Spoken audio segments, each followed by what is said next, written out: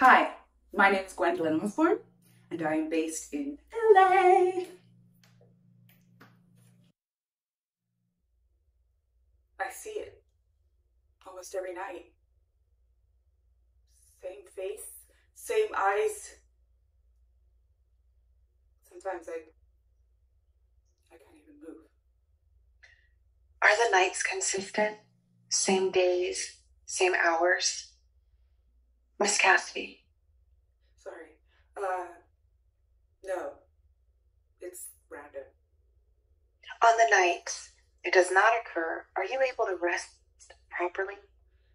Not really.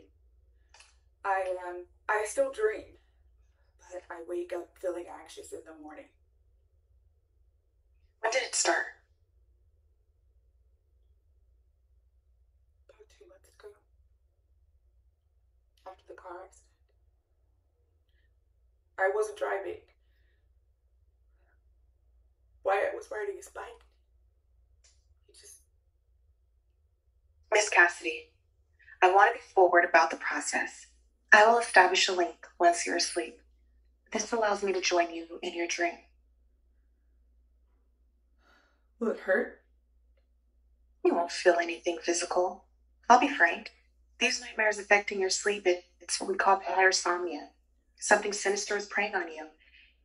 Is there anything particular that reminds you of the accident?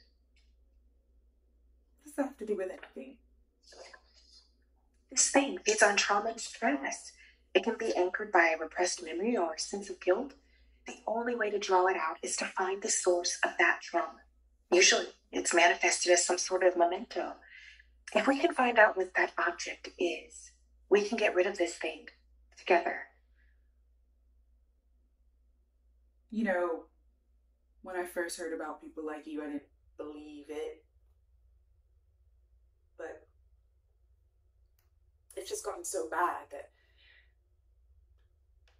you'll get rid of it, right? By tomorrow, after tonight, it'll be gone, right? Miss Cassidy, if I couldn't get rid of it, they wouldn't have sent me. That's nice.